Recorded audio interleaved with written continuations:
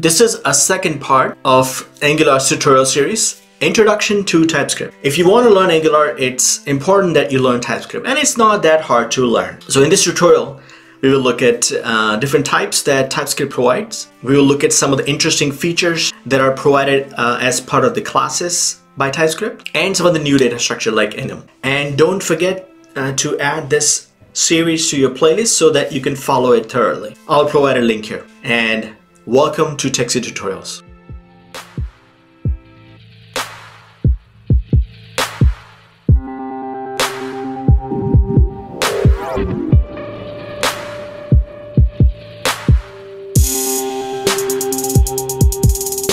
Let's understand what TypeScript really is.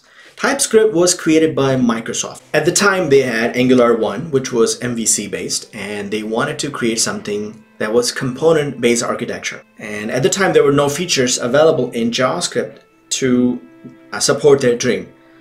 So they just created TypeScript that works for them, that would allow them to build a component-based architecture, which had strong typing, some of the class features, some new structures. So the way it works, you would write your code in TypeScript and then it would transpile into whichever version of JavaScript that you like. For example, you can transpile to ES5 version of JavaScript, which is mostly accepted in most of the browsers. And so let's look at how it works. So Microsoft provides this TypeScript playground. It's called typescriptlang.org/play. And the way it works is, on the left side here, I can write my TypeScript. It will convert into ES5 version of JavaScript.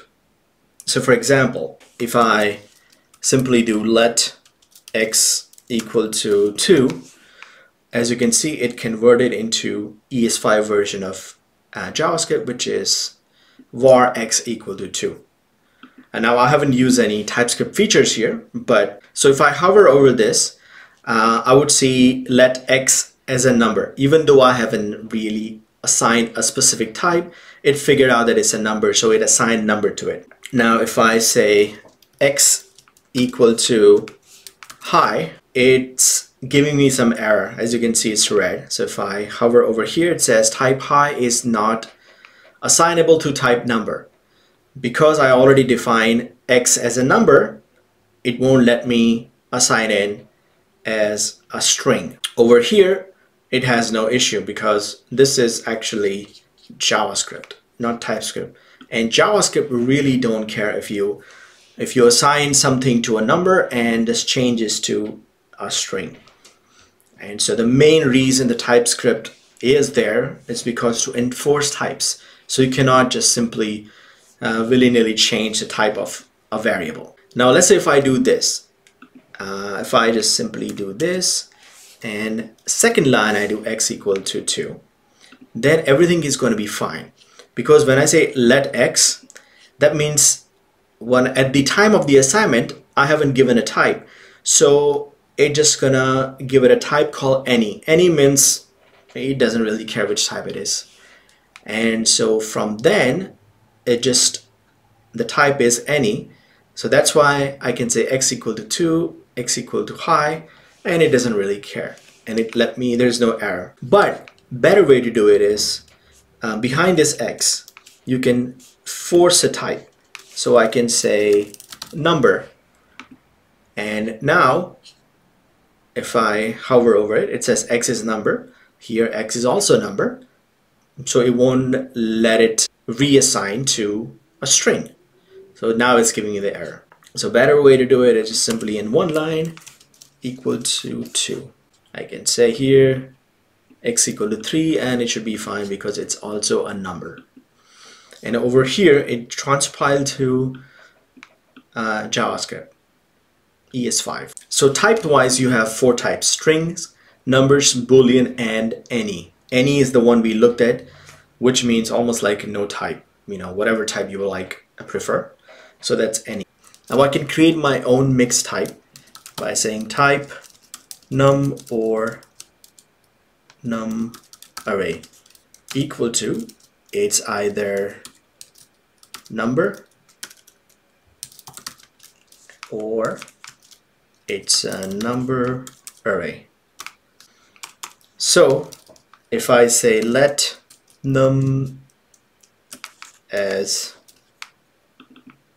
number array equal to 1, it's fine.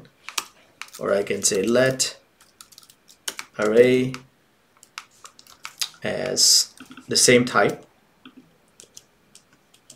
which is a number arrays. It won't complain. TypeScript also introduced a new data structure called enum, E-N-U-M. The way it works is if I say list, and I can say tomato, onion, and potato. And this gives me, if you look at how it works here, it's a little bit confusing, but basically what it does, it would create sort of like an object where tomato is 0 index, onion is 1, and potato is 2. It's a little different than array, but if I do console log list dot, and it also, you can see, as you can help, there's a help here. So if I say list.potato, it should give me 0, 1, and 2 because potato is 2 here, and it gives me 2 here. So right now the potato is 2, but let's say if I add another item called salt, then the index of potato changes from 2 to 3, which I don't want. So I can actually give an index here like this. I can say this has a 0 index, this has index 1, and this has index 2, and this has index 3. And now if I say potato, mint is always going to be 3, even if I add something in between here. Now instead of simple types like string, numbers, booleans, I can create a complex type using interface. So the way it works is I can say interface, and I'm going to call it, let's say, profile. And inside I can say I have a name, which is string, and I have an ID, which is a number. As you can see, it doesn't convert anything because it doesn't know what interface is, because it's something related to TypeScript only. Now let's say if I have a function called get ID equal to, pass the type profile. So the way you would say profile 1, and we just type profile, and inside you would just simply say profile 1 dot ID. It's just going to return it. So this is quite useful. Now I can say console log get ID, and inside I can pass an object with profile, where you have name is, let's say, string, which is techsith, and ID is 1. So when I run this, it should give me 1 back. Over here you can see it's a simple function. It just returns me profile.id. So if I run this, I would get 1. Another important feature that TypeScript provides is for classes. In JavaScript, classes can have only public properties, which means you can access it directly like this. So if I have a class car, and I can have a property called, let's say, color, which is a string. I can create an object from it, say const red car equal to new car, and I can say red car dot color. It won't give me an error because this property is public, which means the object that it creates can directly access to it. But in TypeScript, I can have it private property. Now it would give me an error saying that color is a private only, so you cannot access this directly. And the private properties can access only by the methods inside. So let's say if I have a constructor, color string, and I can say this dot color equal to color, and I can say get color method, which will return this dot color. And so here I have to just simply say red, and if I want to get the color, I would have to run the get color method on red car. So I would say get color, and it should be fine. Now if I console log it and run it, it would give me red here. But there is a shorter way of doing things. So inside the constructor, I really don't have to do this color dot color. What I can do is I can say private underscore color, and I just have to remove all of this here. I'll just put a question mark here. It's a little bit weird syntax. What this means is, you know, do this color dot color equal to underscore color. That's what it means. And for the get color, what I can do, it has a getter and setters. So I can create a getter, which is simply get and then the method name called color, and it returns again like this, which means I can call this method like a variable. Because it's a getter, I don't really have to call as a function.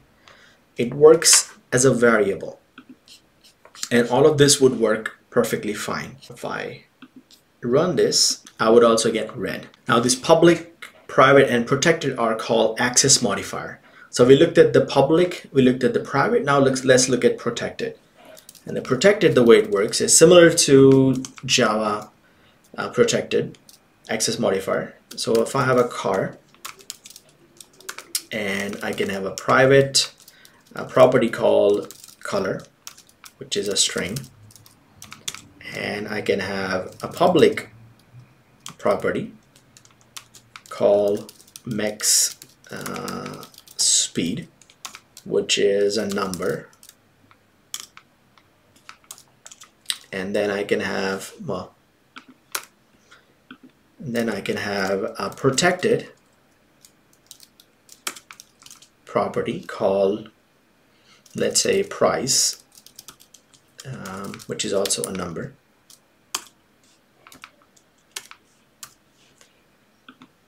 Now if I create a subclass from this car, so subclass is going to be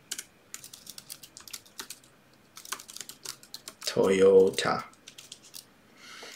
extends car. And inside the subclass, if I have a constructor which takes max speed, color, and price as an argument, and it would set. So first thing I have to do is obviously super, and then inside I have to say, if I try to access the properties of car directly, the parents class property, this dot max speed equal to max speed, it's fine.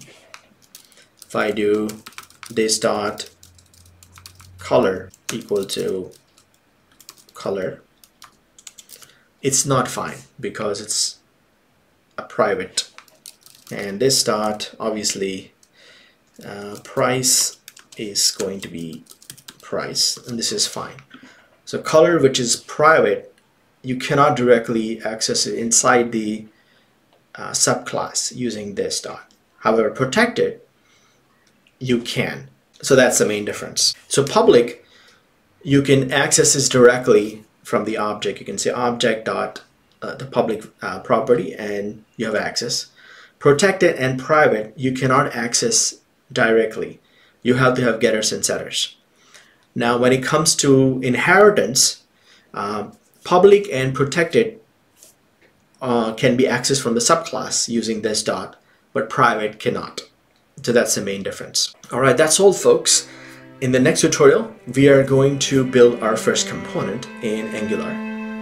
And I hope you learned something from this tutorial. And if you did, please like, subscribe, and provide a constructive comment. Thank you.